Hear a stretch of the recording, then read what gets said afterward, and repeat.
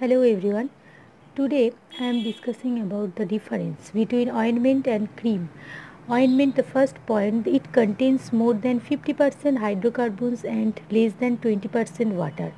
And cream, it contains less than 50% hydrocarbons and more than 20% water. The next point, thicker consistency, greasy, difficult to spread over large areas of the skin. That is ointment. And cream, it contains oil in water or water in oil type of emulsion and lighter in consistency, easy to spread over the skin.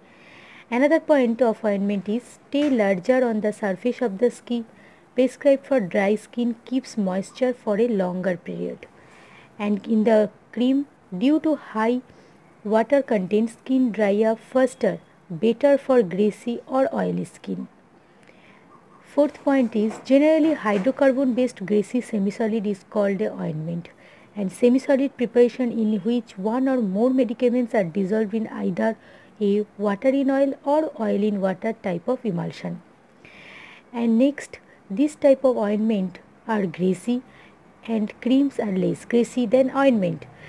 And ointment's healing power is slow, but the cream's healing power is fast.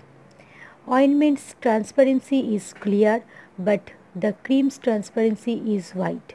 Ointment is not easily absorbed, okay, but cream is easily absorbed.